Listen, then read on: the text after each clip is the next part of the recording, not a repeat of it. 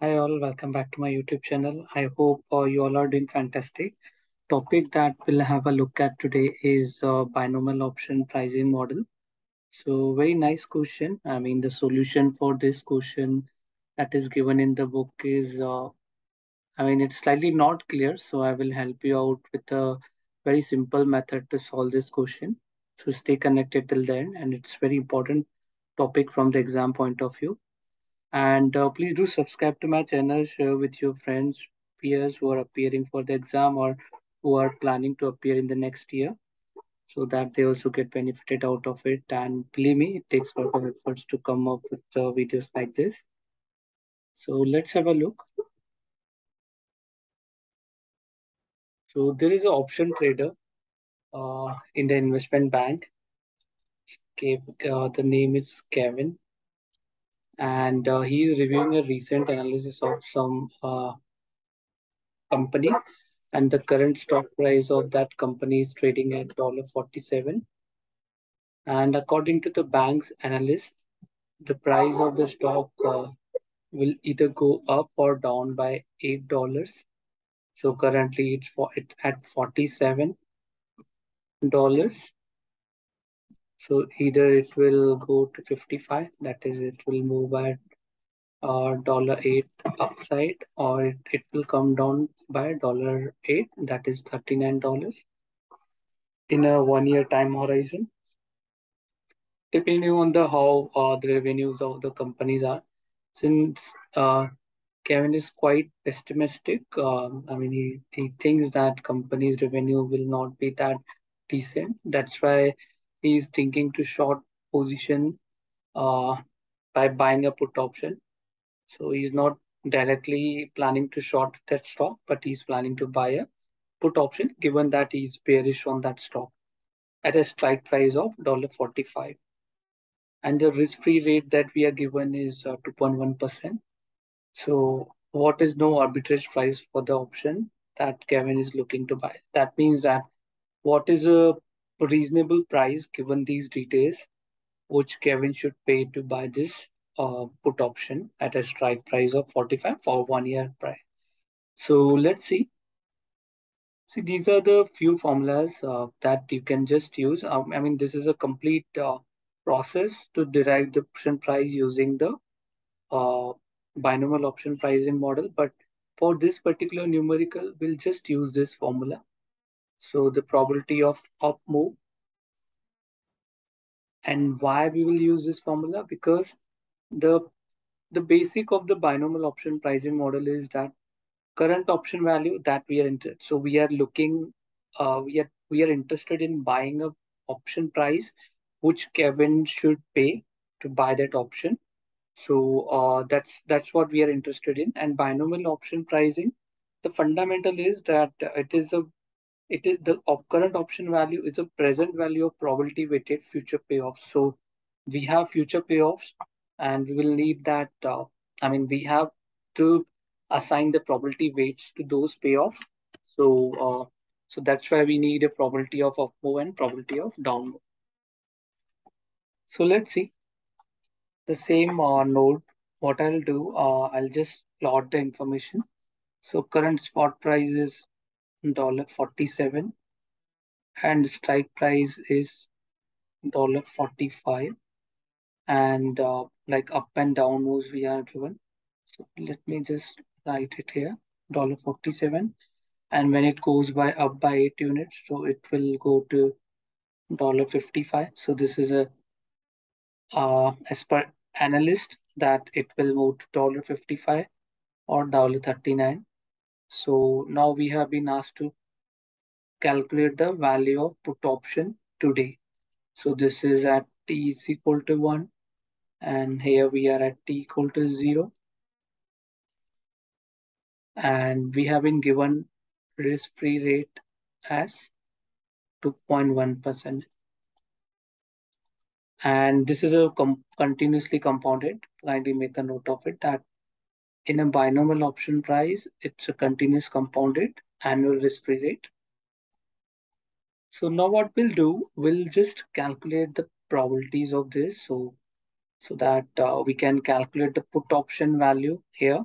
then we'll discount back from T1 to T0. So we need, so say, let me call the put option value at year 1 as P1 at this node.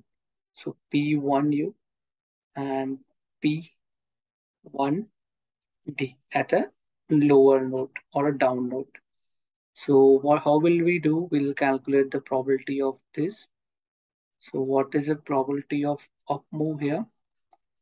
And so basically, see, it's very basic that if you have bought a put option with a strike of $45 and like your spot price goes to 55, your put option will be worthless. So this would be zero. So irrespective of this, what is the probability? I mean, if you multiply zero with any probability, that will give you zero.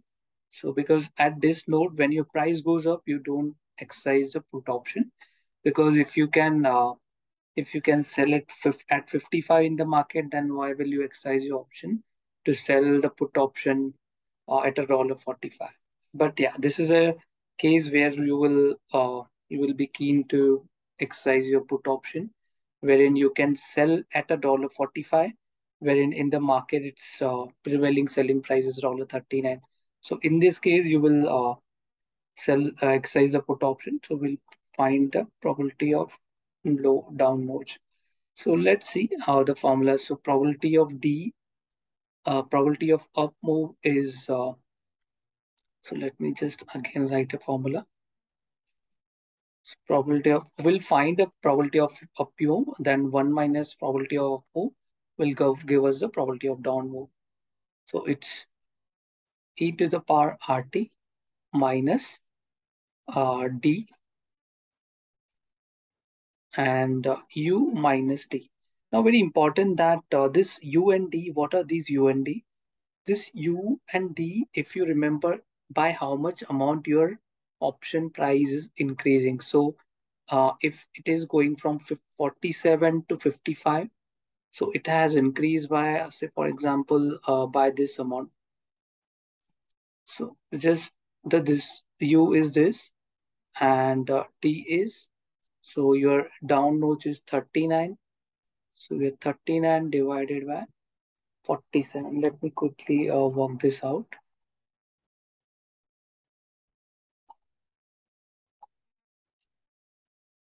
Just give me a moment.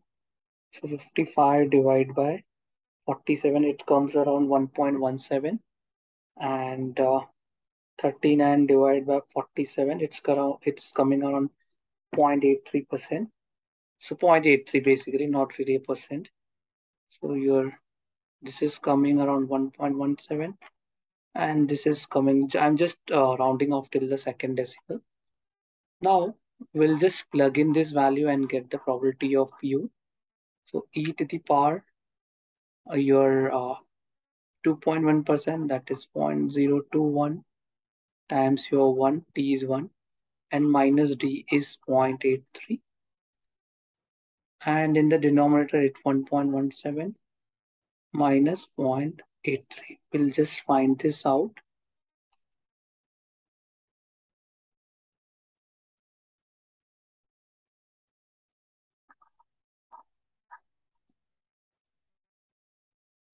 Just give me a moment. Let me get the calci, or it will come around. Let me do it in Excel.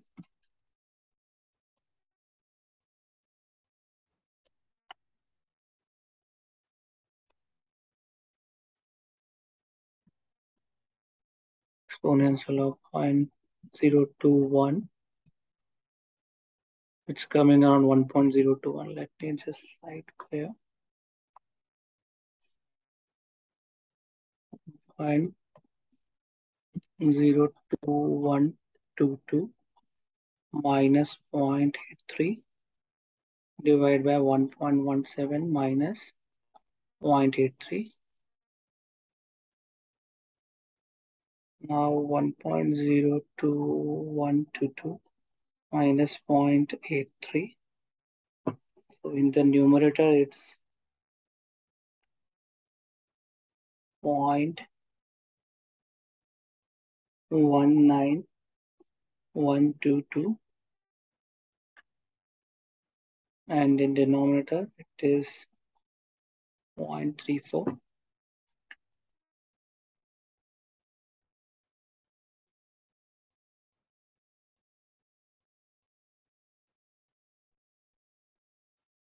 Divided by 0.34 is around 56%.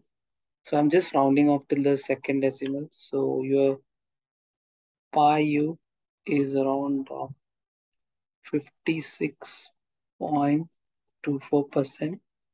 So your pi d would be, I mean, it's a probability of up move. So this is 56.24%. Let me just find 100 minus 56.24. It's around 43.76%.